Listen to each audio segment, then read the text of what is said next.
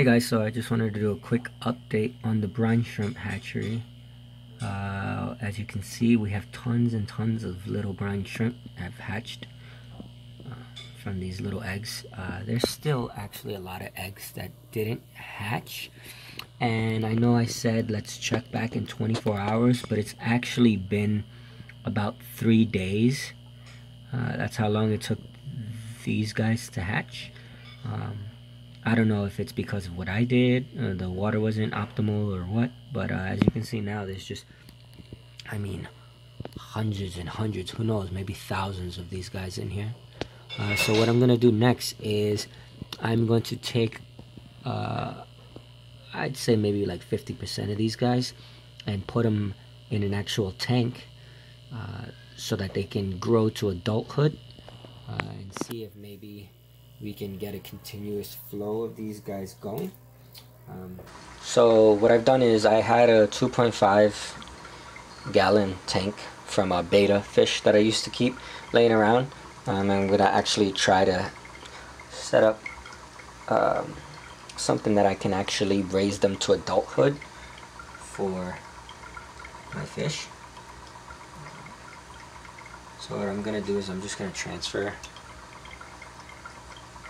the babies over, and what I've done is I've put in a little heater and an airline so that we could have movement in the tank as well. I mean, there's tons of these little suckers, you know. I'm trying to collect them without sucking up too many of the eggs. Let me see.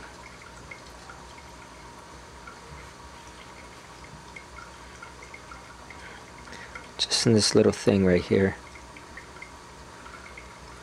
So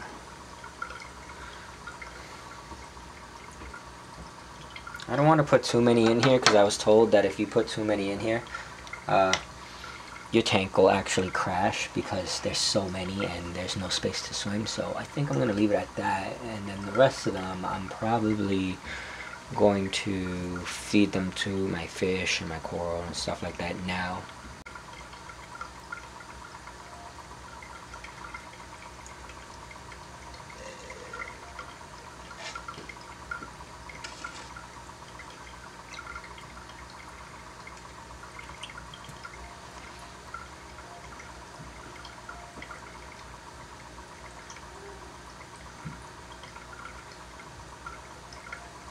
I mean, I don't know if you can see that, but there's just so many of these little guys.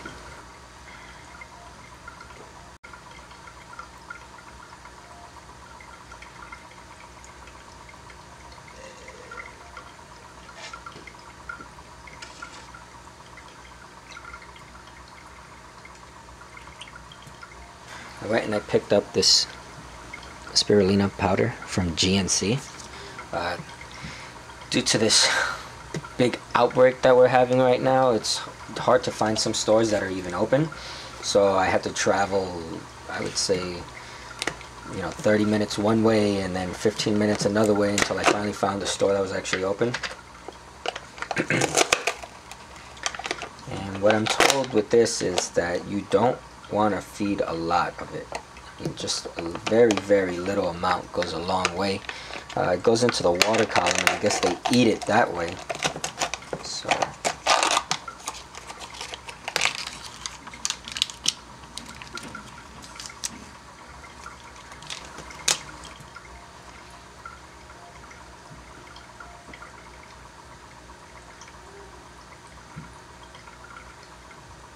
scoop this up.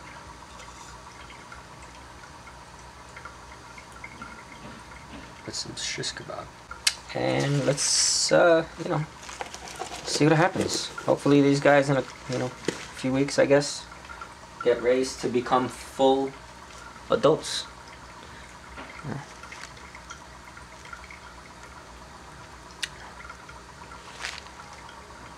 And I will keep you guys posted. Thanks for watching, guys.